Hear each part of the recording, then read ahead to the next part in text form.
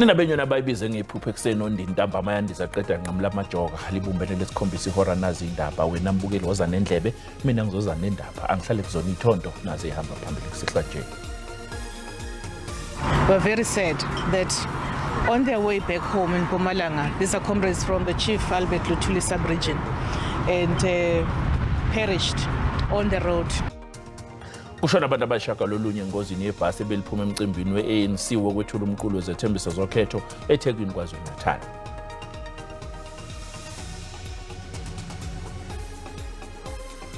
Kushona umuntu oyedwa kwathi ababili balimala esigamekweni sokudubula okukhulakala ukuthi sihlobene neqembu legelekeqe eqebeha esifundazweni Eastern Cape. Great jerseys in the box there. Floated in by Tobo, the glancing header goes wide. Njengamanje Kaizer Chiefs izwana amandla neMilford FC emdlalweni weNedbank Cup enkundleni FNB eGoli.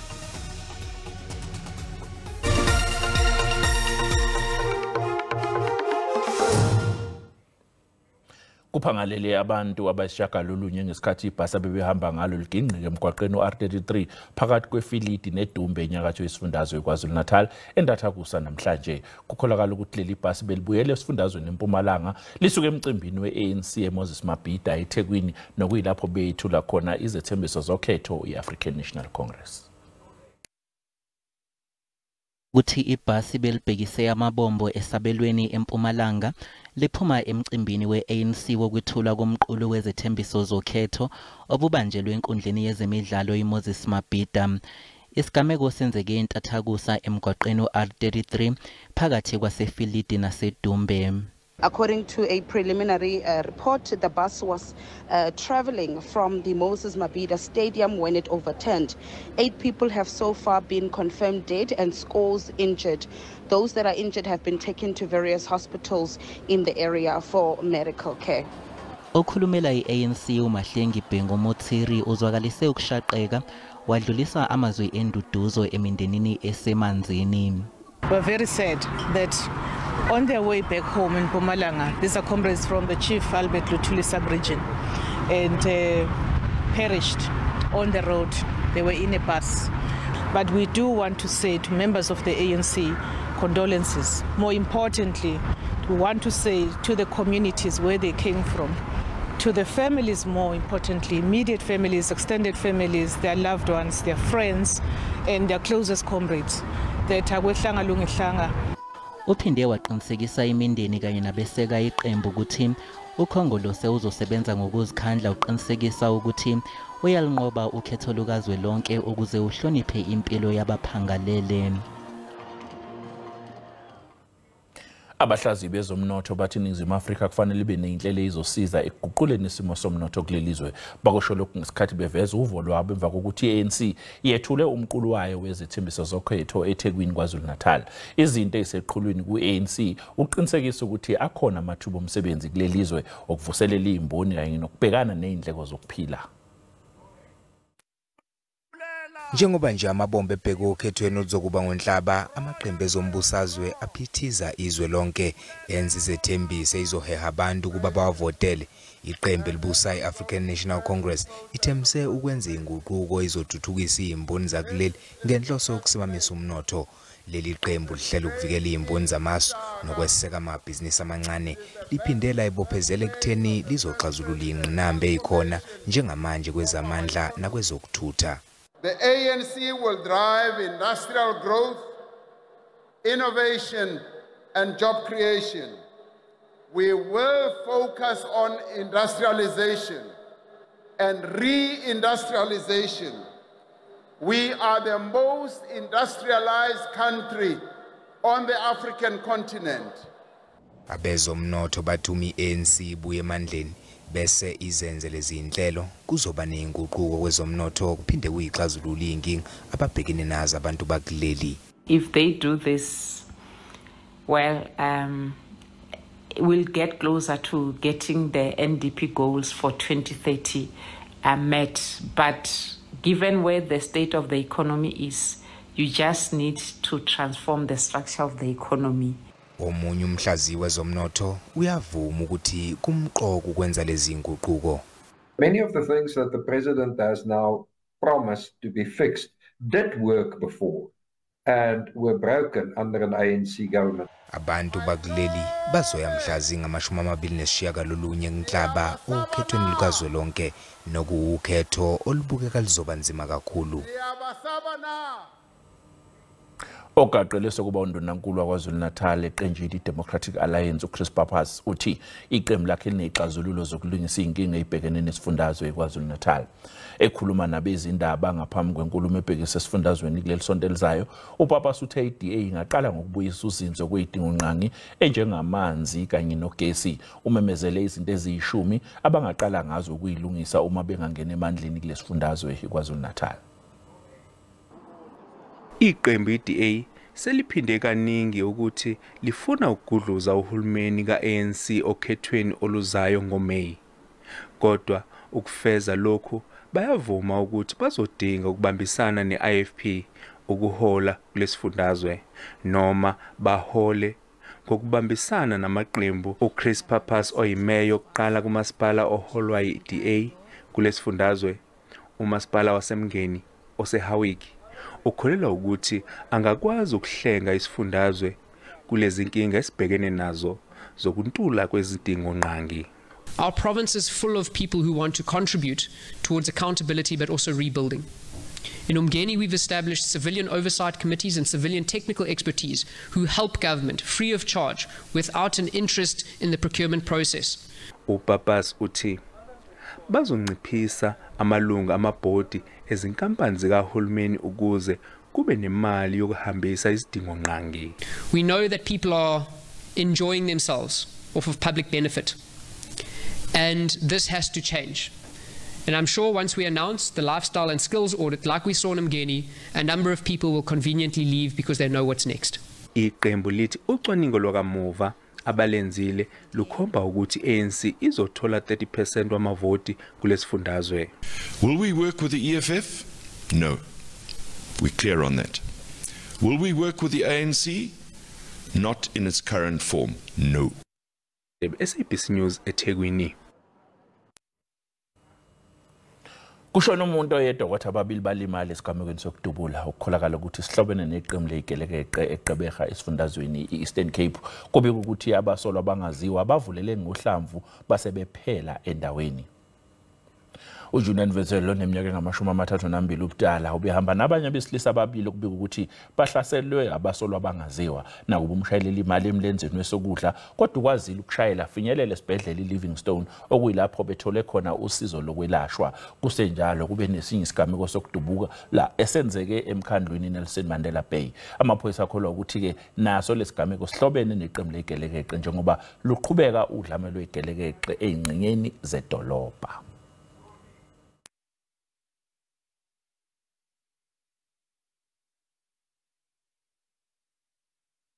2 years old succumbed to his injuries. The incident is gang-related and no arrests have been made as yet. The investigation is ongoing. Yeah.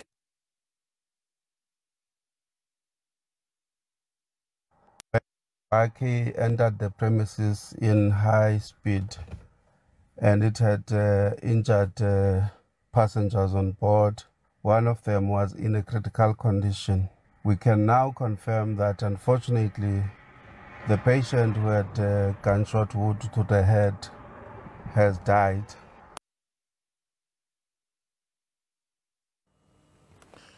Ukhalelwa amasongo kaSigonyela umliso odubule walimaza amaphoyisa amathathu abebizelwe ukuzosiza ngekathi kukhona abathunjiwe eDorobha Park eBedford View esifundazweni eGauteng. AbakwaSidlodlo bathi bathole isikhalo ngowesifazane nezingane abebevalelwe umyeni walo wesifazane kanti bathi ngekathi befika endaweni yesigameko umsolwa uvulele ngenhlavu ebhekise kuwamaphoyisa waphinde wadubula walimaza nohlobene nomndeni obengaphakathi naye endlini. AbakwaSidlodlo esifundazweni eGauteng bathi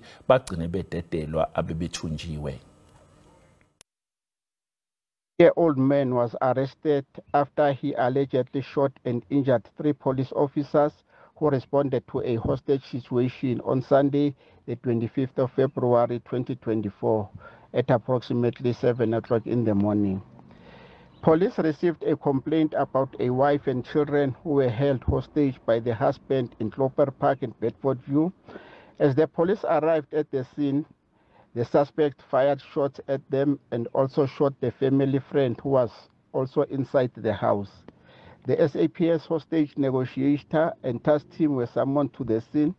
The suspect released all the other victims and surrendered himself to the police.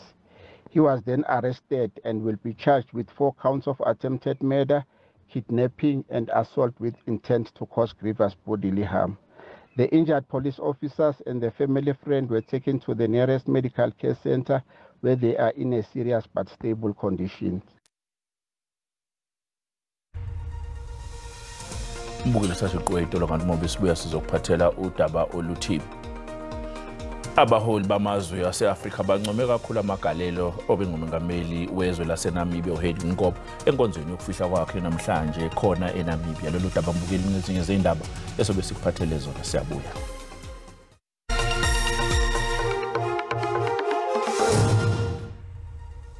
Asikubinga sikwamukele ngoba sona kungena udaba phambili besibike ukuthi kushone abantu abashagalolunye engozini yebhasi beliphuma emcimbini we-ANC wokwethula umqulo wezithembiso zokhetho eThekwini. Inhlangano eyimele esifundazweni Eastern Cape isong Social Change ithi ikhathazekile ngokushona kwabasokwa kulesifundazwe, kushona amabhunga angaphezulu kwama-50 ngesikhathi sokusoka nyakenye. Kuvunywa ingoma zesintu, kuyaxhentswa, kuyabhiyozwa, kodwa nangona kunjalo kucace cha ukuba bambi abantwana abasiwa esuthwini bebancinci. Lisiko eli lalifudula linesidima.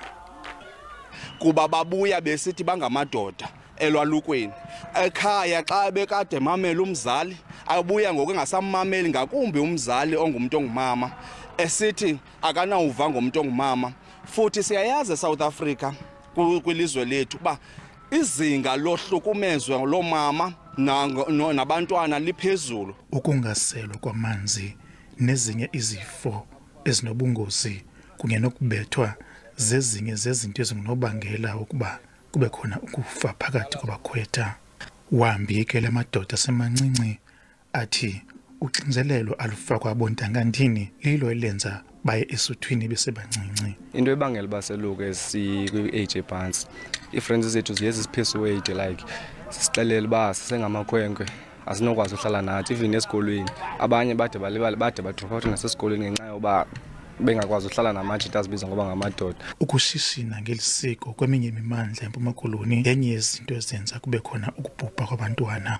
Uhulumende makabuyise amagunya olawulo kumakomkhulu, aqinisekise into yoba amakomkhulu azinikwa izixhobo ezifaneleyo zokwenza lo msebenzi.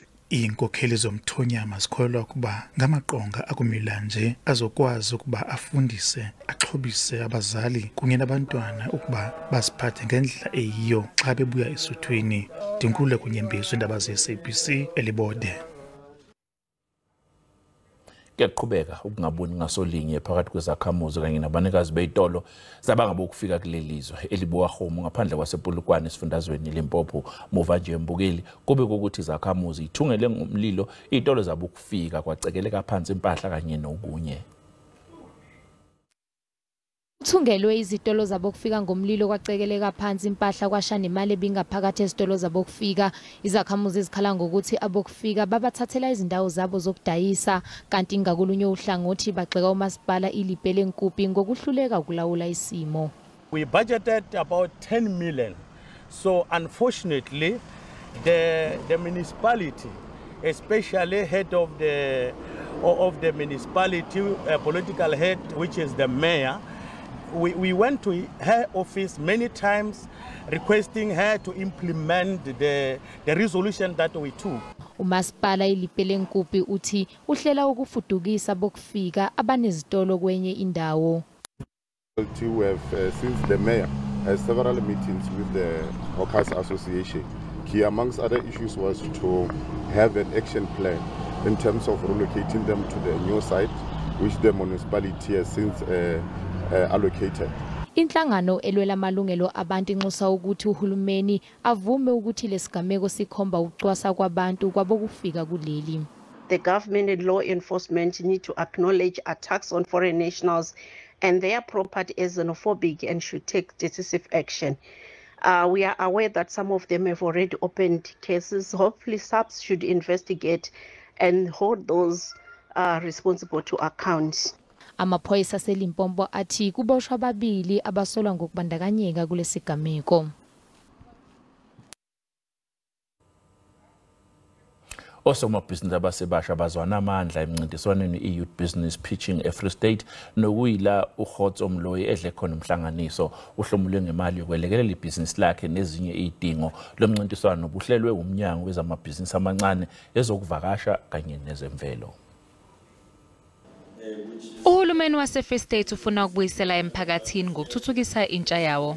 Intsha eqhamuka ezindaweni ezehlukene kulesifundazwe iqale yancintisana ezifundeni zayo kuqala ngaphambi kokuthi kukhethwe abazodlulela ezingeni lesifundazwe. Bonke labo abebenembono yamabhizinisi bahlomulile ezifundeni. Umncintiswano uqhubeke izinyanga ngaphambi kokuba ufike esigabeni sokugcina. We introduced this concept, taking into account, number one, very important, the spirit of entrepreneurship. We said, well and good, young people must be assisted. SMMEs needs to be supported both with financial and non-financial support. Onqobe lo mncintiswano ubheke izinkinga ezikhona embonini yomshwalense waqhamuka nezixazululo ezahlukene.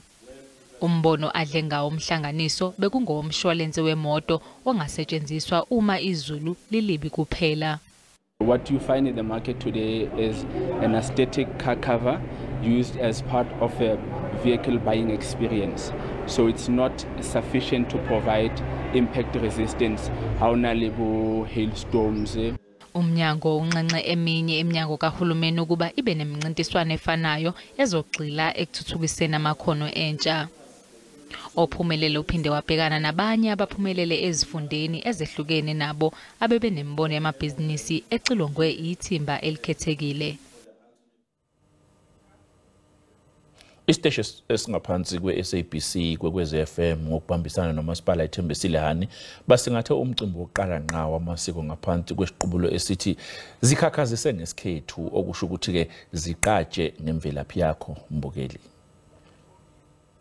Bekusindwe ngobethole emcimbini wokubungaza amasiko ahlukene kumasipala ithembisile hani kwamhlanga eMpumalanga. Kulo mcimbi osihloko sithi zikhakhazise ngesikhethu osomabhizinisi abasafufusa banikezwe inkundla yokukhangisa ngemikhiqizo yabo. Business I'm running is an apparel business, so all we do is all about apparel and clothing for everyone. Main ages is between your youth ages mostly. So even exhibitions like this work for us because they give us more exposure around the community and to the relevant older people that want to see us grow. Abathandi bobumnandi nabo babheme bakholwa kulo mcimbi. Ngijabule kakhulu ngijabulela ikwekwezi FM wasilethela umnyanya omkhulu ozengaphana eMpumalanga ngijabule kakhulu. Isizwa mnandi sankari sindebele ngoba lisiko lami njengoba bathi ukuthi zikhakhazise ngesiko lakho. Ngiyazikhakhazisa ngesiko lami futhi ngiyasithanda singene ehlizweni. Abahleli bomcimbi bathi inhloso yawo ukubungaza amasiko ahlukene kulo masipala. Ingikhambeli zethu zonke zitshengise ithabo hle zitshengise ukuthabela umnyanya. Nawuthi uyazwa njenganje kuhloko mangenye indlela itatawulile Solomon Mahlangu zitshengisa ukuthabela umnyanya ngoba zifumene ithuba lokuthi zihlangane nabavuma babathanda ngobduze abosobukhwara babathanda ngobduze kuthi ngale kwalapho kodwa kwaba nethuba lokuthi bakwazi ukuthabela nakumvumo konke lokho kwenzeka ngegama lekwekwezi FM. Ngenxa yesasasa lawo kulonyaka kuthenjwa ukuthi usuzobanjwa minyaka yonke. Abaholi bamazwe ase-Afrika bancome kakhulu amagalelo obengumengameli waseNamibia uHeikengob enkonzweni yokufihla kwakhe namhlanje eNamibia. uHeikengob wedlule emhlabeni ngasekuqaleni kwalenyanga emva kokugula ngenxa yomdlavuza. Inkonzo yokufihlwa kobengumengameli wezwe laseNamibia uHeikengob beyihanjelwe nangomengameli abangaphezulu kwamashumi amabili abebeqhamuka emazweni ahlukene alapha eAfrika. Ungqongqoshe uNkosazana Dlamini Zuma obemele umengameli waseNingizimu Afrika uCyril Ramaphosa uchaze uGeingob njengomholi obephokophelele ukuthuthukiswa kwezwekazi lase-Afrika. Dr. Geingob offered so much to the people of Namibia, of our region, the continent and the world. He believed in peace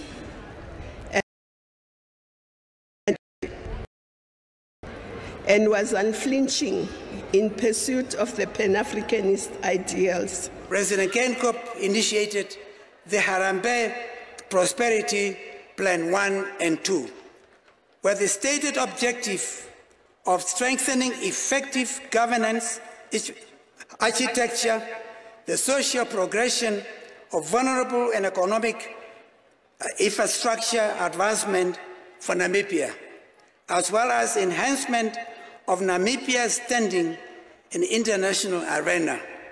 Dr. Geingob championed the creation of Namibia's Sovereign Wealth Fund.